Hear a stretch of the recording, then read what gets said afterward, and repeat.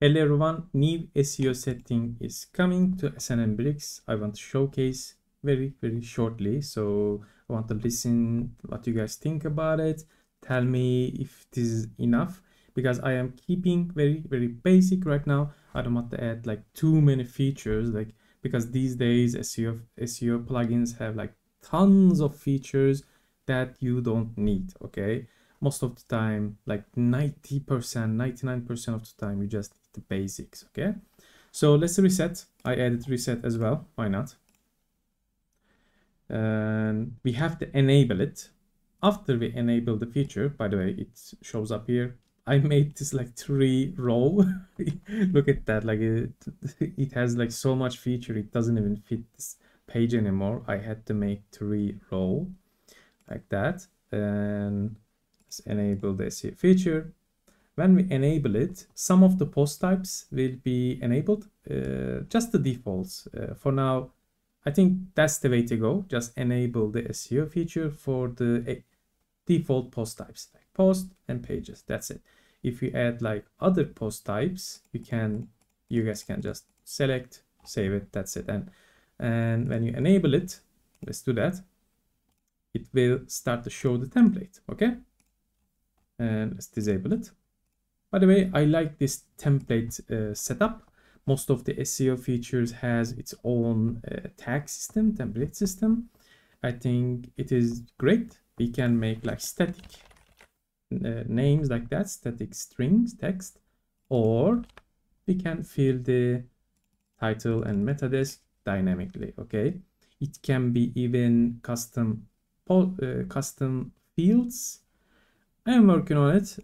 I want to support custom fields as well, but I didn't add the tag here just yet. Okay, just yet. Like I have so much idea, but I'm trying to keep it simple for now for the release. So let's save it, by the way. Okay, great. And then when we enable it, these previews will show up on the post list, so we can see if it has like good proper title and meta desk. And when we edit, we can see the SEO settings here as well. So I think there is one more thing I want to add before the release, and that's no index checkbox. Okay, I think other than that, it's good. So, and same for the pages, it will show the except like short desk. Automatically it will see the content of the page and just cut. It will cut just 10 word, 20 word, something. Yeah, except. So it uses this function, by the way, except. If you don't know, this is it only shows some first couple part of the post. Okay, it just trims down the content. So if there is no content, of course, it will be empty.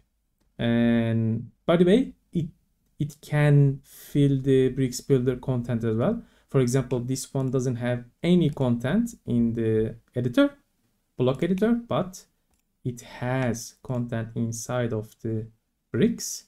So it can read the text fields and automatically get that fields, like some part, it trims down again. It shows up in the meta desk. So that's possible too. So it supports Bricks Builder. That's what I'm saying. And then let's go back to SEO features. Let's enable, of course, sitemap. Titles like meta title, meta desk. And then, of course, after that, we need sitemaps. Let's save the sitemaps. When you do that, usually I would recommend resaving the permalinks. Okay, if you guys don't do that, it may not show the sitemap. Not this time showed. Okay, perfect. Maybe I should have showed the because sometimes permalink has to like head access has to flush, like permalink has to flush, and this happens when we register new post type as well. So it generates sitemaps automatically for each post type. Okay, and I think it is capped on maximum 100 per XML. So if it goes up, like if there is a thousands of posts, that's possible. It will create pagination automatically, and this is very important. So because the bots will visit these XMLs regularly, usually, okay, and you don't want to make your website slower because of that. So bots doesn't care. They just want to read. They just want to download. Okay, so you don't want to make those XMLs really big. Okay, and I wanted to add basic open graph. Okay, the open graph is, if you don't know, just social media card, rich text, rich object social graph. Okay, that's the term, and Meta invented this, and then other social media sites and other websites just accepted it, just adopted, and it is an open protocol these days. Okay, and I just want to add this only and enable it. Let's enable it. After we enable it, we see some kind of previews, like how it will look kinda on the Facebook or LinkedIn, you know, X and stuff.